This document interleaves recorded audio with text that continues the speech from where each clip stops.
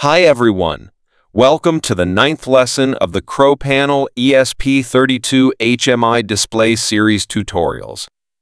In this lesson, I'll show you how to create an interface to control a servo motor using the slider widget in SquareLine Studio.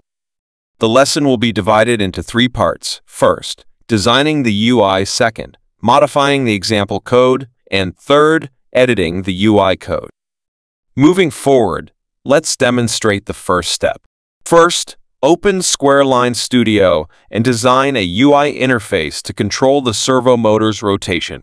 To create a UI project, I won't go through the entire process in detail.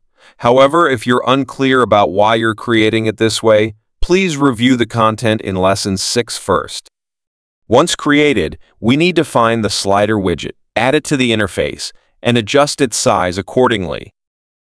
Of course, apart from the slider, another commonly used widget for controlling the servo motor is the arc widget, which should also be added to the interface. Since there are only 2 widgets, I've made them as large as possible. Additionally, I need 2 labels to display the current values of the widgets. One goes in the middle of the arc widget, with its content modified, and the other goes below the slider with the same settings and adjusted font size. Once the interface design is finalized and all the widgets are in place, if you wish to achieve the rotation of the servo motor in accordance with the changes in the widget values, you'll need to add events for these 2 primary widgets. First, select the slider widget and add an event in the inspector panel. Set the trigger to occur when the variable changes. Then select the action to be triggered, which is call function. You can customize the function name, and we will add the function content later when modifying the UI file.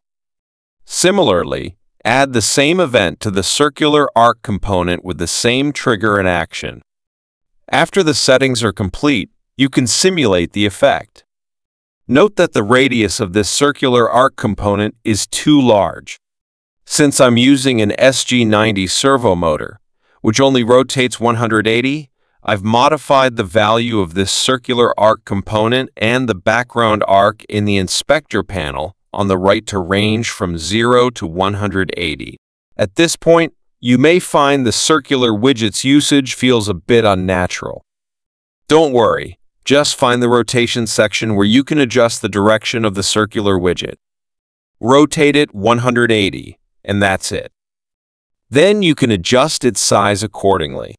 Next, let's set a range for the value of the slider widget to match the rotation angle of the servo. Finally, conduct another simulation, and if there are no issues, you can export the UI file. Click on File and open Project Settings to set the save path for your project, the export path for UI files, and the export rules for UI files. These steps were covered in Lesson 6, so I won't explain the reasons behind each action here. After you've made your settings, click Apply Changes, then click Export and select Export UI File. After exporting the UI, first locate the example code for this lesson from the course files. If you're unsure where to download the course files, you can find the download link in the video's description. Once you've found the appropriate example code based on your board's dimensions, copy the recently exported UI file into the same folder as the example code. This way, when you open the example code, the UI file will also be opened simultaneously. Now, moving on to the second step, modifying the example code. This step is quite simple, as the example code has been used numerous times. Therefore, you just need to confirm if the necessary changes have been made in the specific places. First, check if the header file UI is included and if the 2 headers related to demos are commented out. As they have already been modified, there are no issues there. Moving on to the GEFX SOCON header file. It contains all the information about the display and touch driver interfaces, so you need to select the appropriate driver interface based on the board you're using. For this lesson, I'm using a 5-inch board, so I'll change it to the 5-inch macro here. If you're using a 2.4-inch, 2.8-inch, or 3.5-inch board, you need to refer to episode 5 and replace the corresponding display driver configuration files or setup. Finally, make sure that the UI interface loading function has been added to the setup function. Alright, modifying the example code is complete for this step. Next, for the final step, we'll modify the UI file and switch to the UI event, LC file. This is where the functions I created in Squareline Studio reside. You can find the trigger conditions for these two functions in the OIC file. In the sliders event, you'll notice that the slider change function is triggered when the slider's value is changed. This aligns with the settings I just configured in Squareline Studio. Similarly, the ArcWidgets events follow the same principle, with only a difference in the function being called. Alright, let's take a look at what these two functions are supposed to do after sliding these two widgets. My idea is that when the slider is moved, we first need to read the current value of the slider, and then the servo motor rotates to a specific angle based on that value. So, I'll need to declare a variable to store the current value of the slider. But which function should I use to get the current value of the slider?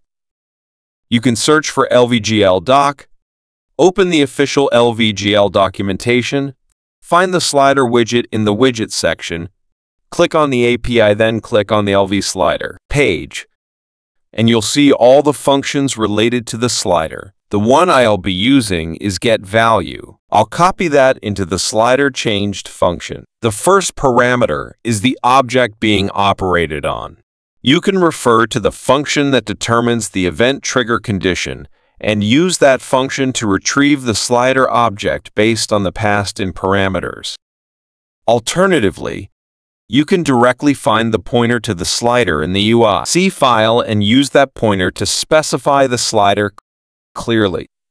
Using the pointer approach is more convenient, so I've chosen to use the pointer as the first parameter. However, when I slide the slider, the arc widget should also change, and both widgets should be synchronized to make it logical. Therefore, I also need to add the operation to set the arc widget's value within this function. Open the LVGL documentation, navigate to the Arc's API page, find the setValue function, copy it into the slider change function, and fill in the required parameters, the value to set, and the target object. Similarly, following this logic, I would add a similar function in the arc changed event handler to synchronize the value of the slider widget when the arc widget's value changes. It's worth noting that when setting the value of the slider widget, we also need to determine the third parameter. To improve efficiency, I will choose to disable the animation. In order to let the function controlling the servo know when it needs to rotate, I added a variable to both functions as an indicator of whether the servo requires rotation. Since it needs to be called from other files, it must be a global variable. Therefore, it also needs to be declared as an external variable in the UI file.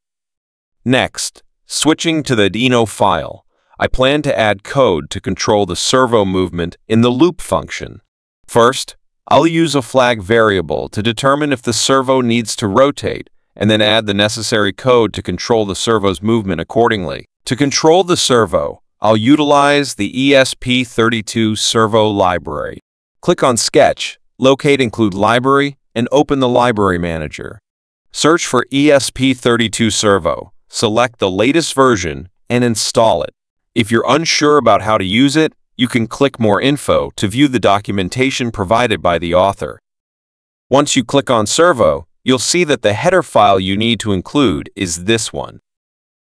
Therefore, I'll add it to my example code, then create a servo object underneath it, name it MyServo, and within the setup function, use the attach function to attach pin 38 to the object. This pin 38 corresponds to the GPIOD port on the board. Since I'm using a 5-inch board, the GPIOD port pin numbers may vary for different board sizes. Therefore, when performing this step, you need to refer to the silkscreen on your board's GPIO port to fill in the appropriate pin number. Lastly, I just need to finalize the code for servo rotation. Using the right function, I'll specify the rotation angle as a parameter. This angle can be obtained from the value of the slider widget using the getValue function. Once the rotation is complete, remember to reset the flag. That's it. Oh, and we need to remove the int from the conditional check. Furthermore, I remembered that I had added 2 labels in Squareline Studio, but haven't utilized them yet. As I opened the LVGL documentation, I found an interesting function in the demo code for the slider page called LVSnarf, which is similar to the sprintf I used in the previous lesson. I copied it into the loop function, declared the necessary parameters, modified the content displayed by the labels, and specified the objects for manipulation. After concatenating the text, I used the setText function to update the content of the labels. Since I needed to use 2 labels, I copied and pasted the code segment below, made the same modifications, and double-checked the labels corresponding to these 2 widgets. The arc widget should be using lav alone. Alright, all the modifications to the UI files have been completed. Before uploading, I'd like to remind you again to make sure you enable the font size you've used in Squareline Studio in the LVComp file. It's easy to forget, and it can be time-consuming if you encounter errors during compilation. If you're not sure how to do it, you can refer to the content of the previous lesson. Next, use a USB-C cable to connect the board to your computer and configure the compilation settings. Once done, you can upload the code. I won't go through the process of configuring the compilation settings in detail. If you're still unclear about how to do it, please refer to the content of the first lesson.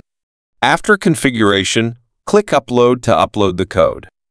The upload process can be quite slow, so I'll speed up this part of the video. Once the code is uploaded, you'll see the screen displaying the UI design you just created. And you can control the servo motor's movement using the slider widget and arc widget on the UI. That's all for this lesson. If you find my course helpful, please don't forget to like and subscribe to my channel. See you next time.